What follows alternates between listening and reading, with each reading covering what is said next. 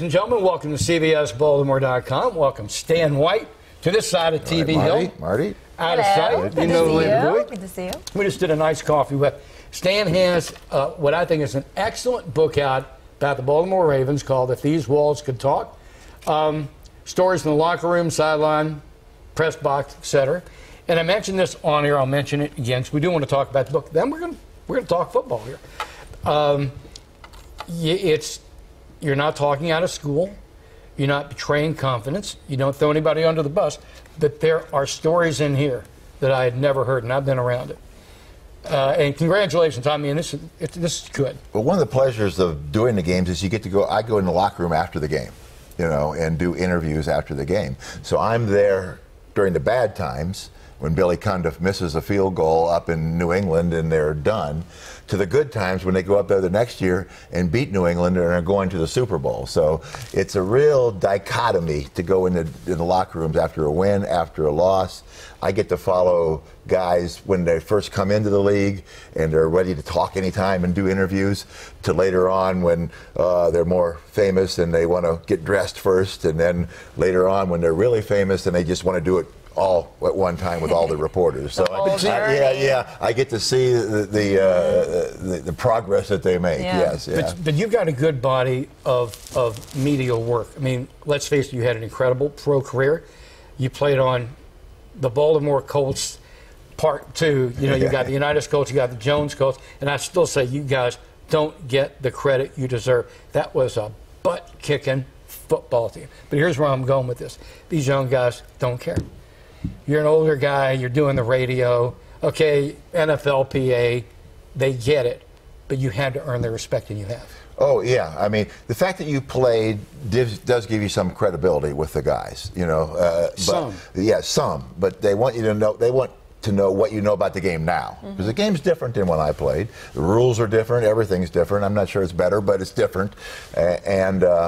So they want you to be able to talk about what's going on now, not, well, that's not the way I did it, when, that stuff, nobody wants to hear that. I want to keep talking about the book for just a couple seconds, but then we're going to talk about the game now. The most fascinating chapters to me are the Art Modell, Steve Bisciotti chapters. They're 9 and 10. But they kind of blend together because the two men blended together a football team. Does that make sense to you? Well, yes. I mean, was it the Modell team or was it the Bisciotti team? Yes, Art came with the franchise here. It was one that he didn't want to move, but Cleveland forced him to move. I'm from back there, so I know all the stories and the backdrops to everything that happened there. He moved the team here, but he was still financially strapped. And then Steve came in, put some money into it, and that's when they won the Super Bowl. So it took both of them to do that. And I've known Steve Bisciotti for a long time. He used to own a health club right across the street from Aerotech, and he would come over there and work out every day. I didn't know him well when he was there, but I still remember him coming over every day, working out, going back to work. So it's good to have a local guy own the football team to go along with, one of the icons of the National Football League. Art Modell started Monday Night Football. How is he not in the Hall of Fame? Yeah. It's because the people in Cleveland are still mad at him. You know what? And they're sore losers, and they're keeping him out of the Hall of Fame. Who, what, where, when, why, and did you have impact? If you are a Clevelander in the media and you can't get over that, you must excuse yourself from the panel. Yeah, we got over Bob Irsay, didn't we? We've gotten over a lot. But anyway, let's back to this. But you show how Steve Bisciotti learned from Art and listened to other guys around the league who said, play it slow, play it sure, so when you take the reins, you're in the driver's seat. And I think they're the two best chapters in the book. Yeah, it is good. Steve did a great job, and it worked out perfectly.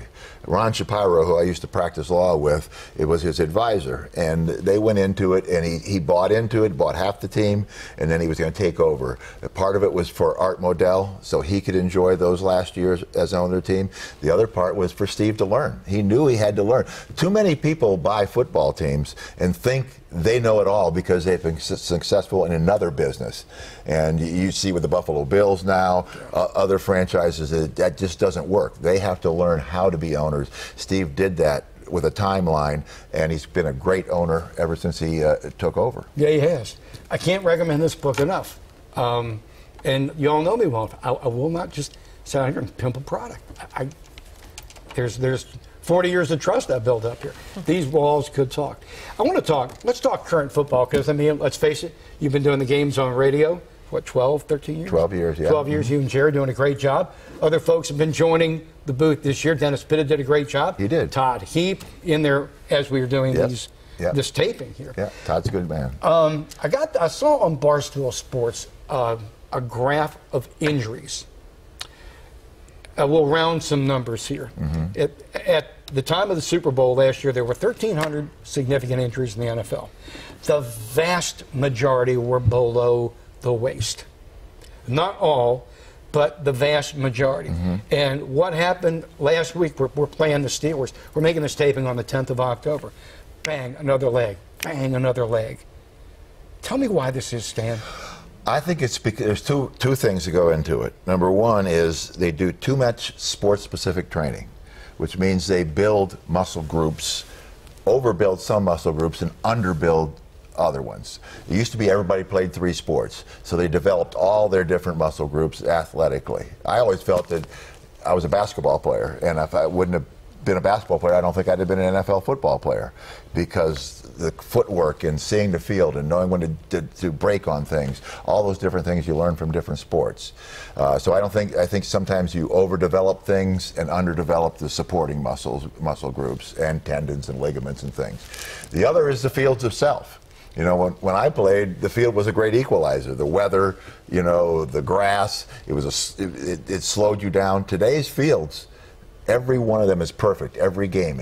If you have a dome, you have artificial surface, you have meticulous surfaces, and it just makes they're bigger, faster, stronger to start with now, but the fields make them extremely fast, so the collisions are that much greater at the same time. And if those supporting muscle groups aren't there to support it, that's where you get the injuries.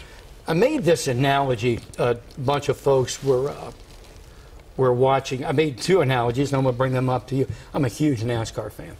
The folks who watch this show know it. I can bore you to death with NASCAR. But the way it works in NASCAR is you bring 2 cars to the racetrack. Let's say Jimmy Johnson, 7-time champion, has a problem and puts his car into the wall. Back in the day, they get out the backup car. We hope it's as good. BS now. He gets in that second car. He won't know the difference between that and the first. Technology, yes. They're equal, they're identical, same horsepower, same everything. In football these days, do you need 2 number 1 teams?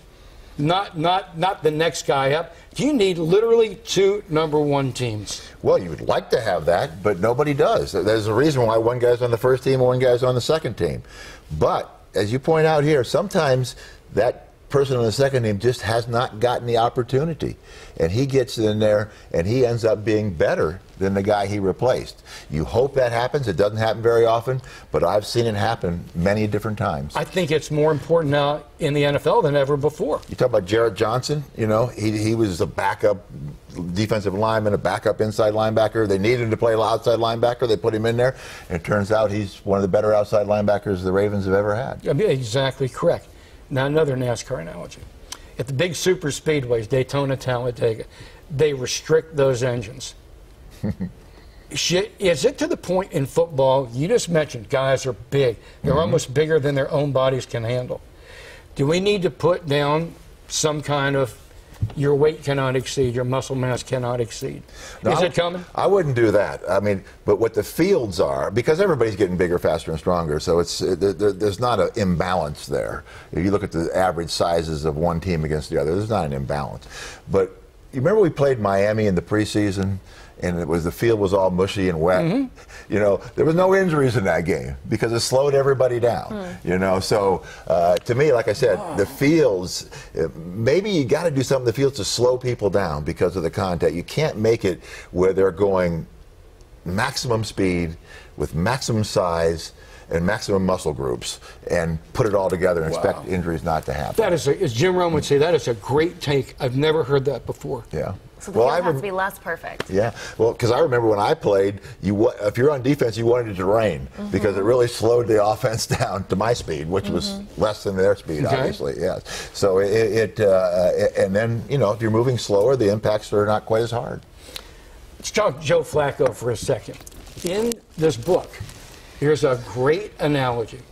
Joe Cool, maybe he doesn't fire the team up enough, maybe he doesn't pump the fans up enough. And someone said to you, that was the profile of Johnny Unitas. Yeah, exactly. Yeah. In fact, Maureen Kilcullen, who worked for the Colts at that time and now works for the Alumni Association, Bruce Laird's group, and Fourth and Goal. And she texts me all the time when people say that about Joe Flacco. That's the same thing they said about Johnny Unitas. He was sort of stoic. Didn't show. Now, Johnny would get upset every once in a while, and I'm sure Joe does in his own way. But the big players know fakes.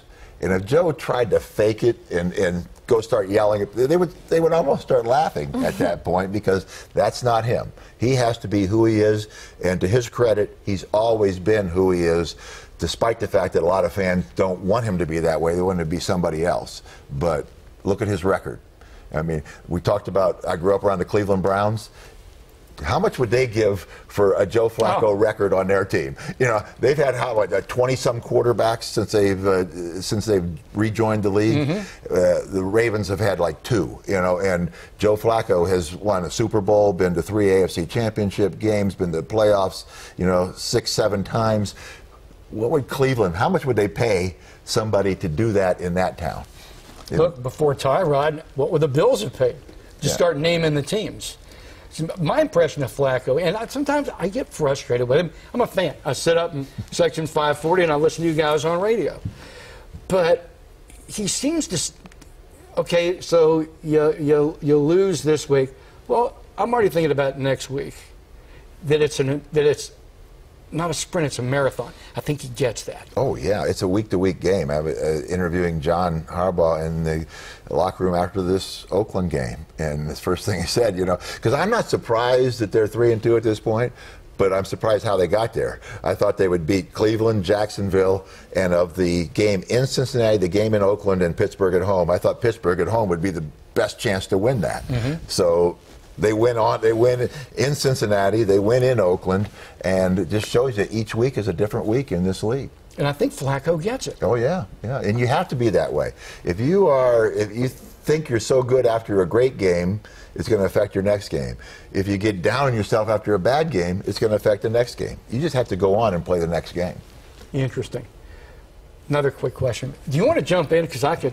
Well, you said you started putting this together a year ago, and you were hesitant to do it. Only because I knew it was going to take a lot of work to do, And like I said, I coach a high school team. I do the Ravens. I have 9 grandchildren. So, I mean, it's one in college. So it's all those different things. He's playing basketball at Stanford, so I want to go to some of their games. So all these different things in my life. But Jeff Seidel's been a longtime friend of mine in the broadcasting business, and he was going through cancer at the time. And I know he really wanted to do this, so I wanted to do it not just because I had I use the word unique. I hate to use the word unique about yourself, but insight to this. But also for Jeff, because it was something that would help him get through his treatments, doing this, at that time in his life. And now, how do you feel with the process? Was it what you expected? Yeah, I think it was what I expected. I mean, those guys did a lot of the work. They interviewed me, and then they transcribed that and then turned it into chapters, and then I would write a few chapters here and there. So they did most of the hard work, which was good. No, the hard work was the sweat equity that you put into being able to sit down and say, now here's what happened. Yeah. I mean, you're being humble on this, and I respect that. But the fact of the matter was your sweat equity that made this book happen. I'm telling you, I'm loving this. There's a chapter on Matt Stover, which was going to be my next. I just want to get into your brain on this one. I understand why Jan Stenerud is in the Hall of Fame. Yes. Because he changed the game. He did. And did you have impact? Could you single-handedly change a game? I think that is for any Hall of Fame. I think that should be the number one criteria. Michael Jordan is in the game, is in the Hall of Fame, because Michael Jordan could single-handedly change a game. Right. I'm using the biggest example I could. But a guy like Stover, a guy like Tucker, Vinatieri, Janikowski, how are these guys not in or will never be considered from the Hall of Fame? What is the problem there? Well, kickers are sort of a different animal, and you know, when they make kicks, they're football players. When they don't, they're not football players. You know, it's just the way it's always been. And they're strange dudes usually. You know, they're a little different, and you have to be to live under that pressure all the time. So I was actually a kicker in college. I set 2 records. I made the most extra points in 1 year, and I missed the most extra points in 1 year. Ouch. So after that, all I did was kick off. But I know the pressure. I was kicking in front of 90,000 people. Kicking in front of Woody Hayes? Yes, that was even worse than the 90,000 people, because he would, you know what Woody would do? He'd smack you upside the head if you missed one. So so I know the pressure, and so they're different animals. Back in the old days, the kickers played a position. Lou Groza was an offensive tackle, Lou the Toe Groza, and then the soccer guys started coming along, and the soccer kickers, and guys didn't think, well, they're not really football players, they're soccer guys. And so now Morton Anderson's going into the Hall of Fame this year. You know, he went in this year. So there's another kicker in the Hall of Fame with Jan Stenerud. But you look at Stenerud, he made like 67% of his kicks. You get cut now if you made that. Wow. You would get cut now. Cut. Yeah, exactly. Because Tucker's making around 90% for his career. And he's the all-time leader. And Stover right up there. Yeah, Stover's right up there too. And you know, Stover played like 20 years. So you got to give him credit for what he did. And he kept the Ravens for that Super Bowl run, the first one when they didn't score a touchdown in 5 straight games. He kept them in the mix all those games. They wouldn't have won the Super Bowl without Matt Stover. Yeah, I did. Hey, listen, we could go on forever and ever, but I know you've got some things you got to do. Great book. If These Walls Could Talk. The Baltimore Ravens, Stan White, always, don't see enough, always great to see you, and great work on those Ravens broadcasts. I mean that. Well, I appreciate it, Marty. And one final thing, I think a way people could use this book, the way I used the book called The History of the Baltimore Colts that John Stedman, old friend of yours, wrote. It has a lot of pictures in here. I kept this book with me wherever I went, and I had all the old Colts sign it. Lenny Moore, Gino Marchetti, Alan Amici, Artie Donovan, Johnny Unitas, all those guys, Burt Jones, Roger Carr, all the way down, Ted Hendricks, Mike Curtis. Yeah. It's a history here to have, but it can also be a memento by having all those guys sign that and keep it in one place. That's not a bad idea. Yeah. All right, Bubba. All right. You see here, got the Bears coming in. I got a great, I was telling this to Lynn. Tell Stan what I said we should do on the air. Drinking game. For every time someone says, the Bears? Every time somebody goes, the Bears. The Bears. We're doing this the on old commercial with, Mike did, the Bears. We're doing this one on a Tuesday. I told Lynn on the air, I said, if you turned it into a drinking game, this town would have a hangover by Thursday. They would. All right, everybody. Thanks so much for stopping by. CBSBaltimore.com.